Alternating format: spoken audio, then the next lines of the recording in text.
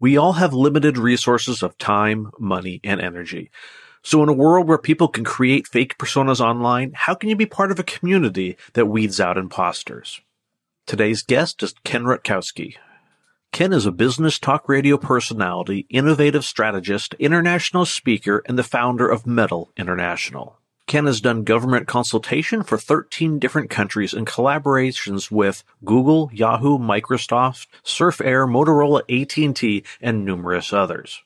He has been featured on Good Morning America, Oprah, the New York Times, the Wall Street Journal, Bloomberg, Chicago Tribune, Miami-Herald, Forbes, and many, many other publications and networks around the world. I'm your host, Chris Parker, and this is the Easy Prey Podcast. Ken, thank you so much for coming on the Easy Prey Podcast today. Chris, thanks a lot for having me.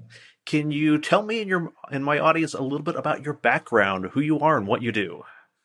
All right. So if I go all the way back when I was raised in Chicago, I initially went into the priesthood. I was going to become a Jesuit priest. And then I realized some of the things I was going to give up, which I did not want to do. So later on, what I did is I became a coder.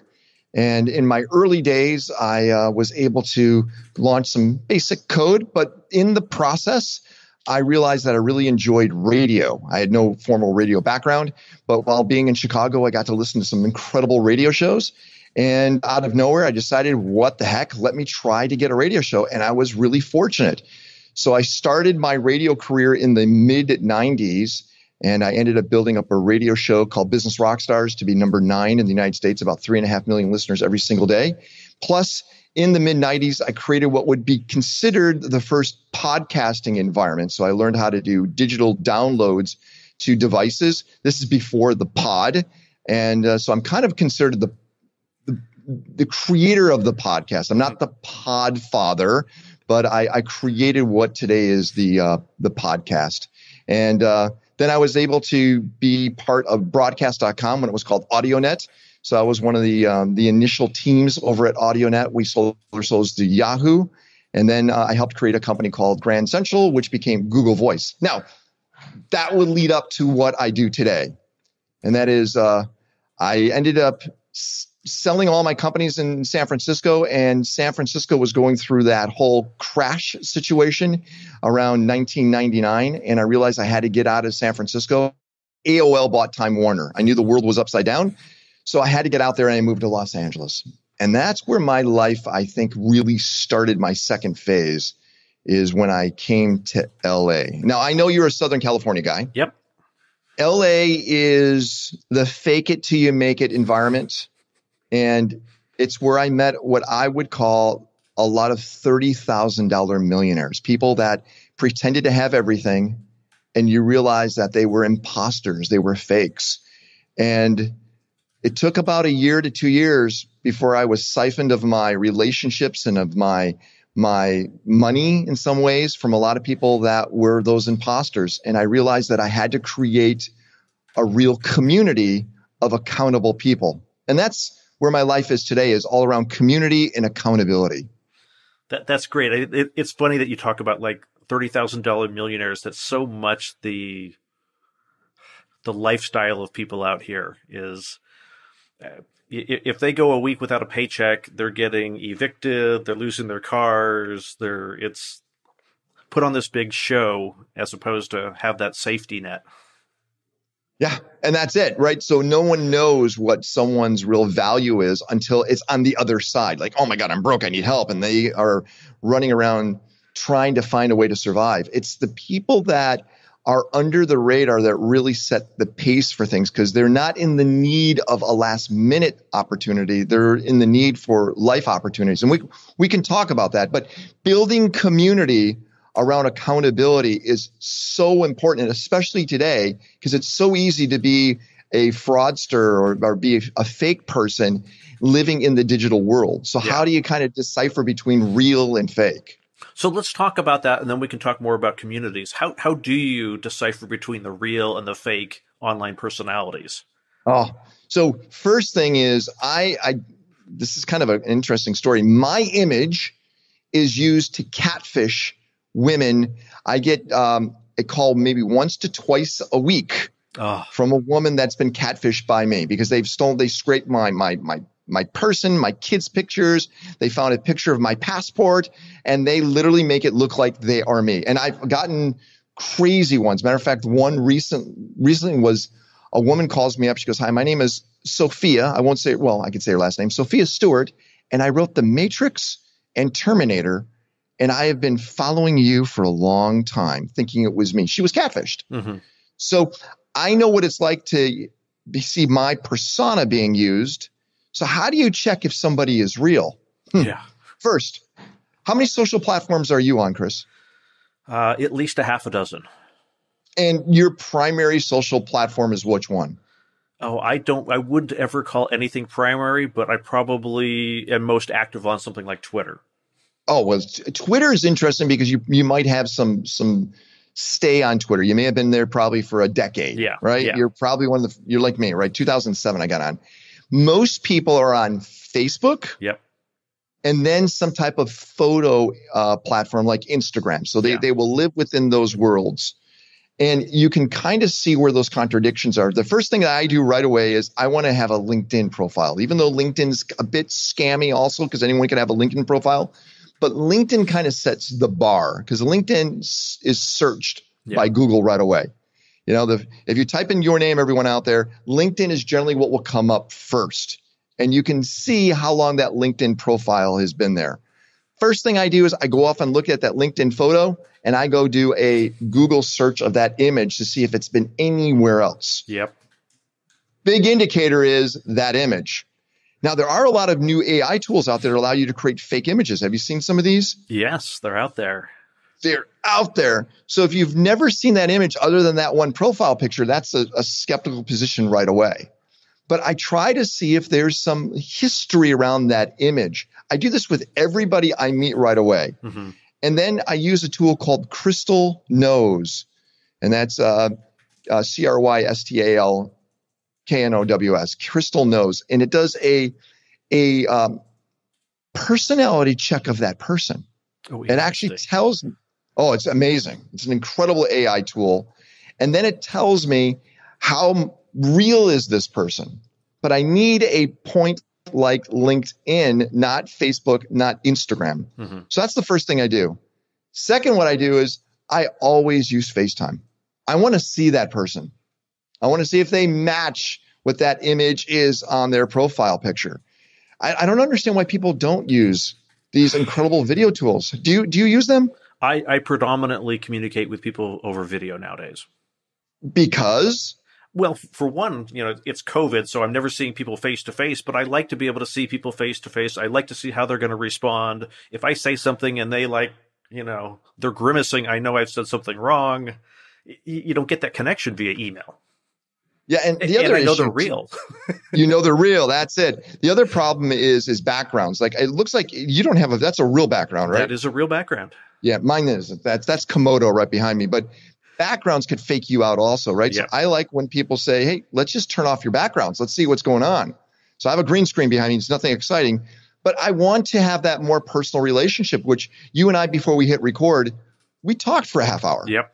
We hung out, and have you found it to be difficult to create a virtual relationship, or are you finding it finally to be a little easier? I think, I have been stay at home, work from home for probably 5 years before the pandemic. So to me, this is everybody else just got on board with what I was doing. Well, what has happened also is we've gone from a webinar environment to where you have a main speaker and people that are voyeuristic to a participatory type environment where we have that Zoom environment and everyone's windows should be open and everyone could, talk and you could see faces.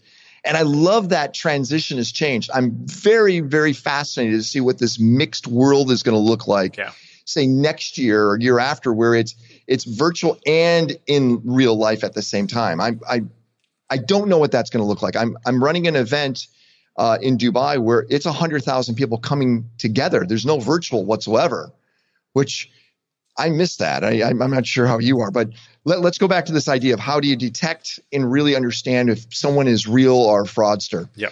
So let's go back to the idea of doing your virtual checking that we just mentioned. Crystal knows is something that I like a lot. We are doing FaceTime, or we're doing WhatsApp. We're doing some type of video call. Everyone, please do this. It's really important. Go beyond the conversation of business.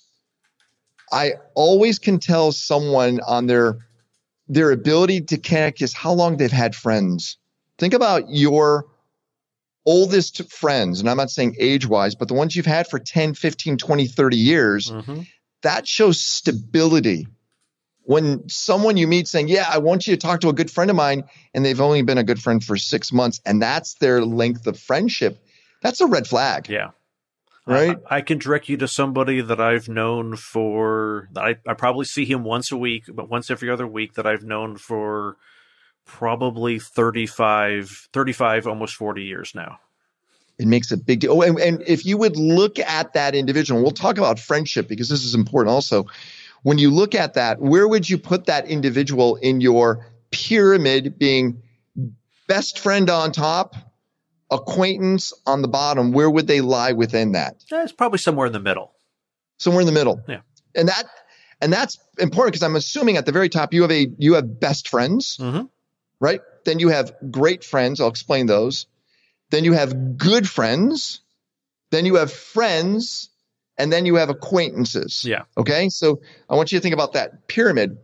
When you meet people that are on the top of the pyramid with best and great friends that are 10, 20, 50 years. I know guys that have 50-year friendships with people.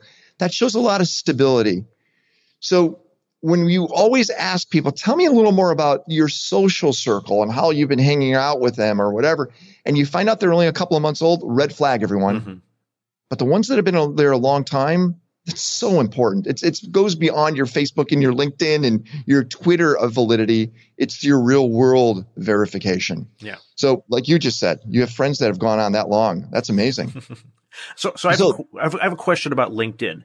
Do you also look at the company that the person works for? For me, I'm in this business where, for whatever the reason, I probably get multiple requests a day from people who claim to be web developers and app developers, and it's last name company. I Google the company, and it doesn't exist. They don't have a web page. Hey, I'm an SEO expert at Rutkowski SEO. I Google Rutkowski SEO, and it doesn't exist. I'm like, nope, you're not. That's a red flag, right? So here's my thought. I'm probably become picky on who I want my social circle. So the first thing I do after I look at their image and I say, I want to meet this person, I go look for videos on them. I go look for YouTube videos. I want people in my social circle that have presented in some ways. They've been in front of an audience. That's what I look for. I'm looking for a certain type of person. And then when I find it, that gives me a little more confidence that this person is legit, real. When I find exactly what you said, because I get spammed like you do probably every single day, I'm not looking for someone like that. So I probably have set my bar pretty high on who I want in my social circle. But because I've learned that not setting a bar allows anything to come in, and that's probably where the red flags come from. So setting a bar is really high because I don't have a lot of time to hang out with everybody. Neither do you. So it's got to be the right people. Exactly. Like here, how about this? When was the last time you were going to watch something on TV or on Netflix where you actually researched a little, like, oh, you know what? Yeah, I'm, maybe the next James Bond, I'm going to look at some reviews. No, not James Bond. We're going to go see it no matter what. But you research things we're going to do where it might take an hour to 2 hours out of our time because we're making sure the ROI is real. We should be doing the same thing with people we're connecting with. No, that's a really good point because my wife and I do that. A new TV show is going to launch. We don't just go, hey, we heard about this new show, let's just watch it. No, we dig into who's acting in it. What's the premise? And that's only 2 hours of your life. That's it. Why don't we do that for people we're just meeting? Because they're going to suck up more than 2 hours of our life. Why don't we research them the way we do for a movie or a TV show? And we don't, and we should. We have to look at, and I apologize for sounding so shallow, but we have to look at an ROI, a return of our our investment and our time on relationships, because there is one. It could be emotionally satisfying, financially satisfying, time sensitive, whatever it is. You have to look at it more than you do a Netflix movie. Yeah. No, that's a good point. So how do you tell the $30,000 millionaire from a real millionaire? Oh, okay. Here we go. This is a lot of fun too, because the $30,000 millionaires are generally the ones that they got the right suit. They have the right watch. Maybe it was a Rolex that was given to them. The car might be rented. I look at a lot of these YouTubers that they show, hey, look at the Lamborghini I have or the house I have, which everything is rented or borrowed. It's generally not real. The $30,000 millionaires are very, very now, me. They're very, as I call them, they have I problems. I this, I that. They drop names. I have done this. So they have I problems. I. They need to meet now. Everything is time sensitive. Yeah. The opportunity is going to be lost. So to make sure you're not dealing with somebody that is an imposter, you literally say, hey, I don't have time right now. I'd love to get together. Let's do it this much further in the future. Remove time sensitivity. I also like to put them in a situation where it's not just me meeting them. I might have them meet 3 or 4 of my other friends, because they're looking at them in different angles. Chris Voss, who wrote the book Never Split the Difference, says when you're in a negotiation, it's always nice to have someone else that's watching the negotiation from a different angle to see how the body actions are or the movement of the other person, because you're not seeing what's happening behind the scenes. When you bring a other person into your group, everybody analyzes them. Yeah. And you probably have great friends of yours that will tell you, Chris, man, that guy is not a good guy. You shouldn't be hanging out with him, right? Yep, absolutely. So that pyramid, let's go to that pyramid. Best friends at top, which generally most people might have 1 or 2, and you can include a family member up there. Then a great friend, generally your best and great, those are the ones that you hang out with the most. You want to spend time with them. Your best friends, 2 or 3. Your great friends, maybe about 10. Your good friends are the ones where you know their wives' names, their kids, what's going on. That's important. That's maybe about 50, right? Your friends are the ones where you might go, damn, what's their last name? Their first name. That's about 100 that's sitting there. It's good to see them. You might see them if there wasn't a situation where we're not hanging, where we're lockdown. You might see them once or twice a year. You probably see them at conferences or events. And they're the ones that you kind of would like to know better, but you just don't have time because your really good friends take up a lot of your time with your great friends. Now, friends and good friends they go up and down. You might demote or give one a raise. And then the acquaintances are the ones you might call dude. Hey, dude, what's going on? Because you don't know their name. You know their face. Okay. So you got that pyramid, right? Yep. This pyramid is really, really important, because your best friends are the ones that you need a kidney. I'm there. I'm not lending you money. I'm giving you money. Yeah. Your best friends are the ones that when you have that really bad joke, it's horrible. It's a dad joke you've been working on. You're going to go tell your best friends and they're going to say you're stupid. Like the one I just heard the other day is, what makes me throw up? A dartboard on my ceiling. Yeah. So you just did exactly what a best friend, a great friend is the one that is kind of in that queue to become a best friend. Yeah. They're the ones that have every qualification, everything that you love about them. The problem is you don't have enough room in your best friend category yet. Because either they didn't move, or I hate to say it, die, or something has happened. Because remember, there will be a transition of where your best friends and great friends are. Does this make sense? Yes, perfectly. And there's a reason why this is really, really important, because your friendships will determine your trust factor in the world. Your friends will really help you. That's a barometer of what's going on. So let's go through this. So again, we have best, great, good. So I want you to think about you, Chris. Where do you spend most of your time? You spend most of your time in the best friend, great friend category, don't you? Yeah, absolutely. Right? Yeah. And how often do you promote people into those categories. Those very seldom change. It's rare, right? And the irony is, if you go back to high school, you probably don't have many of your high school in either one of those categories. Correct. Right? Isn't that kind of fascinating? Mm-hmm. They may have even stayed in the acquaintance friend space. You probably even lost in most cases, conversation with them. Yeah. In most cases, I probably couldn't even tell you their names anymore. That's right. Let alone am I even connected with them on Facebook. So this is where you create your circle of trust, is within your best, great, and possibly good. Your circle of trust are these people that you have seen over the years, or they have every single characteristic of what you bond and connect with. Mm-hmm. So to be protected in the space we're in today, you really need to say the top of my pyramid is where I spend 90% of my time. And by the way, your spouse can be in that category. I hope so. Yeah, but it's true, right? Your kids, if you have kids that are in their 20s, 30s, and 40s, they could be in that category too, because you would definitely give your kidney to your kid. Yep. Hopefully it's a good relationship. So most people, for some reason, Facebook has really created a problem. They spend time in the friend and the acquaintance zone. Yeah. And that's where distrust lives. Massive distrust lives in the friend acquaintance zone. And unfortunately, they will take advantage of that opportunity. Yep. So if you want to remove scammers from your life, live in the top of your relationship pyramid. Okay? Now, How do you make sure, are we going in the right direction you want to go? Is this okay? This is good. This is great. Okay.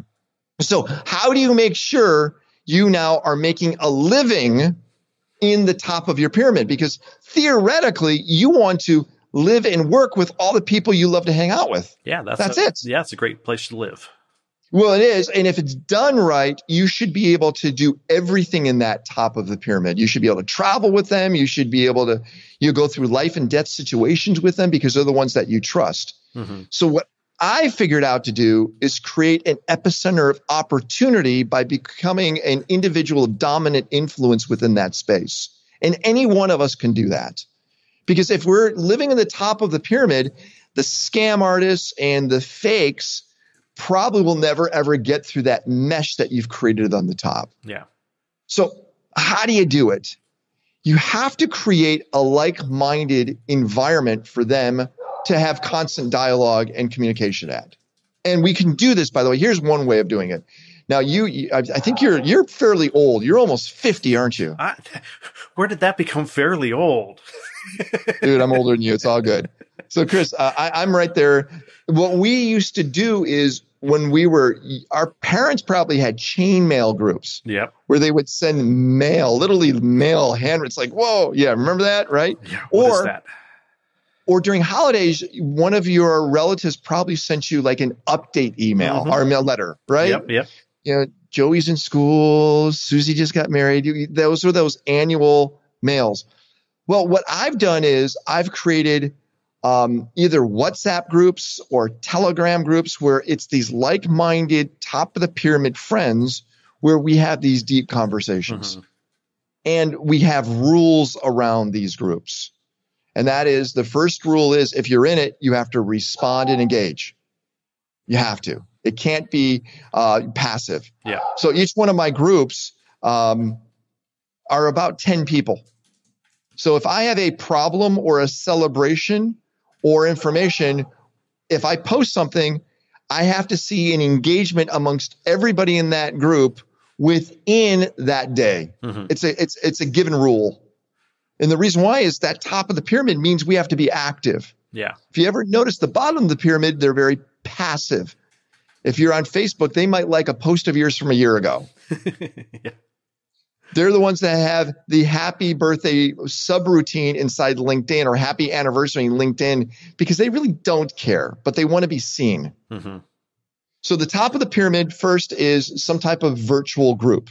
The second thing is events.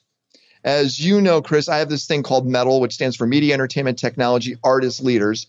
And it is a regularly scheduled event we do once a week at a minimum. And I have several hundred people that come together and I create points of conversation. Mm-hmm. What I've learned is the thing that divides us all today are two conversations. One is either religion or the second is politics. Yep. I've banned those from that group. Can't talk about it. Think about what falls in those silos. Vaccinations falls in those silos of politics and religion for some reason. Mm-hmm. So if you then can't talk about that, you can't talk about being vaxxed. You can't talk about who you're going to vote for. You can talk about policy, but you can't talk about politics. And what happens now, my groups don't fight. I have the most liberal and the most conservative people in the group, and they love each other because they don't know their political position. It's incredible. That's awesome. That's awesome. Yeah, I mean those are definitely the two most challenging topics in any community. Even within a community, those are even challenging topics. It's polarizing. Yeah. It's Bill Maher recently said is, when did we go from talking about everything to only talking about that? It's a shame. It really is. So I want to make sure now the reason why that top of the pyramid is so important, and people don't realize how friendship is probably the essence to longevity, is because your friends will always have your back. Yeah. And the key is to make it a heart-centered group. So, for example, there's this thing called blue zones where people live to be over 100 years old, okay? They're Ikaria, Greece, Okinawa, Japan. So there's zones. And they looked at similarities amongst all the zones. And what they found was one of the most important things to live past 100 was community. And if you don't have a community environment, you don't live longer than most. And the reason why is the community protects you from things that will harm your life. And in today's world, the scam artists are there to harm your life. Yeah. Right? They're there to take everything they can. Well, so here's a great example. First thing is our community now, we have our own email addresses, meaning we know that if I get an email from my community, I know it's automatically, it's from my guys. Mm-hmm. So it's a link I can click on, I feel comfortable with. Right? I know that this is something that's been vetted between all of them. So we work together. Mm-hmm. And I think that that's what protects me. It's kind of like the Knights of the Round Table. We have that castle on the hill, and all the great and good friends live in it to protect one another. And I know it sounds so basic, but I think we've moved away from the idea of what a friend is because of Facebook, because everyone's become a friend. Yeah. And they've never been real. And you don't spend a lot of time on social media like that, correct? No. I am definitely not a social media person. I'd rather, grab a drink with someone in person, hang out in the backyard, grab a meal with someone online. But you realize you're different. But you realize you are not the norm. Yeah. It's definitely not the norm. So to infiltrate Chris actually is hard because you're not susceptible to what everybody else is. And that's that Facebook connection, that Tinder connection. Mm-hmm. So, where I'm in Bali right now, and it's unbelievable that Tinder is a social network here. People use Tinder not just to hook up, but to buy and sell stuff and all that. But you don't know who that. Yeah, Tinder is a different type of environment in Asia. It is a platform for connecting, but then to exchange things. Mm-hmm. So you have to do those video chats. You have to get onto WhatsApp to actually meet one another. So they've done a very good system here to go beyond the platform to meet. You've created a safe environment, and that is, hey, if you want to know me, you have to meet me. You have to hang out. Yeah. The world's not like that, Chris. Unfortunately, that is very true. So all I want to say is this, and this is probably the most important thing. I do a lot of things, everyone. I mean, I create constant content. I make sure I elevate people to where they could be the best version of themselves. But the only way I can do that is inside my social circle that I've created. Mm-hmm. And that group is called Metal. And everybody should create their own social circle where they bring people in and then they fire them fast if there's a problem with them. You remove them because they could become a cancer to your social circle. Old school, but it works today probably more important now than it did even in the old school world, because there's too many things in our lives that complicate and they destroy who we are because they're virtual and we don't know these real people. Yeah, I mean that's the thing that I see is that I'm even like I've like I think even we have to be careful about the FaceTime and stuff. Not that we shouldn't FaceTime people, but I've seen a lot of the scammers are getting smarter about that, and they're you're on Metal. I can go out and find a dozen video clips of you talking somewhere, and I can play that video back, and then stop it, start it, stop it, start it, and say, the airport's Wi-Fi is really bad. Let me just turn off my video. Oh, yeah, that's interesting. You're right. So then you have to. Wow. So we now have to have a secret code. Something I'm working on right now, and maybe by the time this comes out, it will be legit. I've been putting a lot of time into it. We're creating a trust token. So this is not a token that has actual monetary value. It is, remember Clout from a long time ago? It would be Clout meets LinkedIn meets Yelp for an individual. So what is each of our trust scores predicated on your longevity of your relationships, on what you can substantiate you've actually done in your professional life, but also your personal life. I have friends of mine that have been married 5 times. They're on the trust side of relationships, they would score very low. Yeah. But they might be corporate raiders and they've done incredibly well on the business side. So they have different trust measurements. So we're creating a token that will go with the person, like a credit score. Unfortunately, you got it for life. But I can see if somebody is real based upon a trust score, because it doesn't exist right now.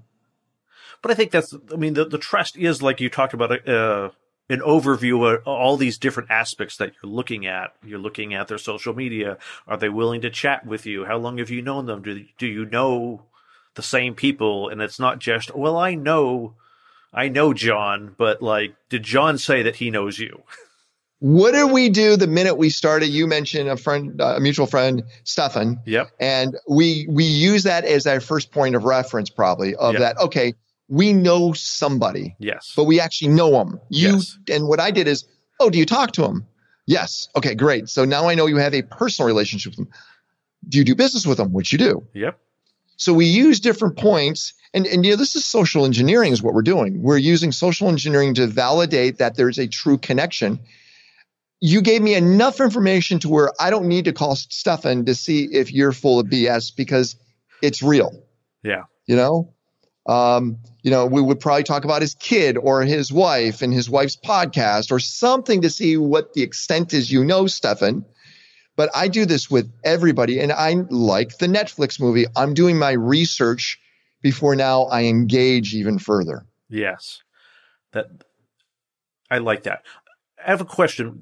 So you've built the Metal community, and I know you do a lot of it on Zoom. Do you have a corresponding Facebook group? And are you worried about kind of those sort of communities that live on somebody else's platform?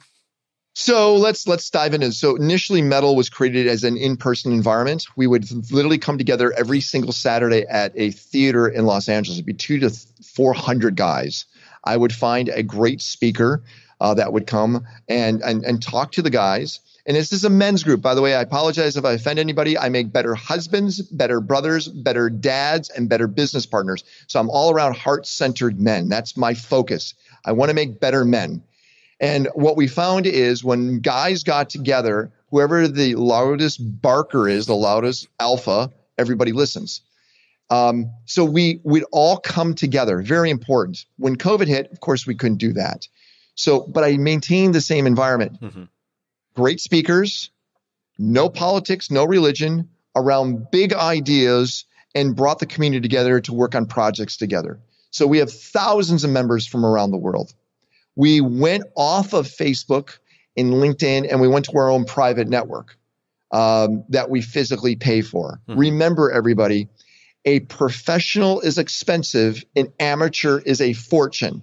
Yes. So we went to a professional platform that we pay for, because if I go to a free platform, it's going to cost a fortune, because there's going to be ads, there's going to be misdirects, there's going to be all kinds of things that are going to take my community away from my community. So we went to our own private network, which we developed ourselves. And that makes us feel safer, if that makes sense. So I don't want to be in Facebook because I'm not looking for a Facebook type person. I'm looking for somebody that wants to look beyond that Facebook world. So like I said, I really curate who my members are because I want them to live in the top of the triangle of my life. Yeah, you're not looking to draw your audience from the bottom of the pyramid. No, and everybody that comes in the middle is a reference or a referral. Because like-minded people will find other like-minded people. And that's super important. But they have to be heart-centered. So I don't want someone that says, hey, I'm a financial planner and think they're going to get inside my community and all they're going to do is they're going to be a pariah and take things. But yeah. And by the way, everyone comes in as an apprentice. So you come into the community and it takes you about a year to really move around. I'm in one group right now out of San Francisco, northern San Francisco, and it takes me literally 15 years as an apprentice in this community to graduate to the next level. 15 years. Wow. It's crazy too. Part of the apprentice is, it sounds crazy, I have to literally pee on a tree with one of the elders, and that's where the conversation starts. It's so strange, but that's another conversation in itself. That is a very interesting conversation that we can have off air. I peed on a tree with Dick Cheney. Crazy. And we don't talk about politics, which is even crazier. That's all right. I wouldn't want to. Well, just telling you, that's weird. But okay, so top of the triangle, everyone, you know, if this whole premise is how do we make sure we're in a safer environment in our life, is I want to make sure that we are all there protecting one another as a community. You know, and by the way, in my community, I have basically the rules are what I call the 3 C's and there's 1 P. And the first C is this: once you're in the community, contacts are open source. We share contacts. You and I, before we hit record, I go, hey, you got to meet these people real quick, Chris, and I'm going to do an introduction to you. We share contacts. Number 2 is we make sure we give credit where credit is due. So if Chris has done something incredible, I don't say, oh, yeah, I was working with this guy and, you know, we did this. No, I go, no, Chris did something amazing and you get credit. So we want to make sure everyone gets credit. The last C is cash. We pay for things. You don't walk into somebody's restaurant thinking it's going to be for free. In the community, we pay. So the first C is contacts, then credit, then cash, and the last is P, and that's for protect. We protect one another. So we have this kind of this creed amongst the community that we always say we are doing CCCP because we need to know what the guidelines are all the time. And by the way, think about your great friends and your best friends. When they walk in your house, they know what your rules are. Yep. You know, you might take your shoes off, don't sit on the couch. You have rules. Why shouldn't communities have rules? And they should. Yeah. And the rules should be enforced. I mean, I've definitely joined a number of online communities where it says, you know, here are the rules that you have to abide by, and the first 6 posts in the community are not abiding by the rules. And I'm like, okay, no one has control. Yeah, well, no one's monitoring this thing. I have gatekeepers. You know, the irony is this community of men is actually ran by a woman. And the reason why is because she's the one that keeps us in check. She's the one that says, you know what, you're acting wrong, because even though guys might like that, sensitive guys in the group may not like that. And I really got to make sure there's a proper balance. But hey, let's go back to this idea of where people are getting ripped off. And the last thing is not just scams, but time. I want you to think about life as a pyramid. I like pyramids a lot. The top of the pyramid is energy. The top of the pyramid is energy.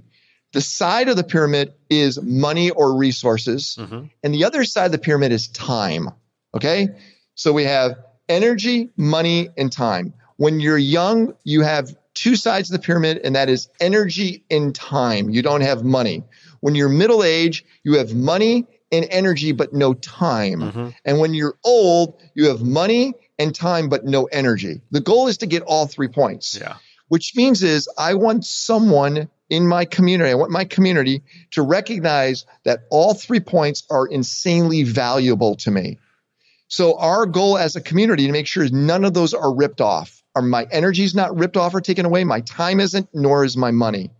So as a community, we watch out going, that person's a time suck. You may have heard that term before. Stay away from the time suck. Oh, that guy is definitely going to take away your energy. Mm-hmm. Oh, watch out. They're a scammer. They'll take your money. So that pyramid within my community, that triangle, is what's always watched amongst all of us. So make sure that in your community, because none of you guys, no one listening is wants any one of those three things stolen from them. Yeah. And that's again, I built an epicenter of opportunity in my community to watch out for that. Awesome. I think that's probably a really good place to land for our discussion. I appreciate it. If people want to find out more about you and about Metal, where can they find out about it? Metal.international. That's easy. Metal.international. I'd love for you guys to check it out. We actually do co-ed events also. So this is open. We're building our women's side, which we use the guys as the beta test so we could perfect the women's side. But yeah, please check it out. Metal.international. Chris, thanks a lot for this time. That is awesome. Thank you very much.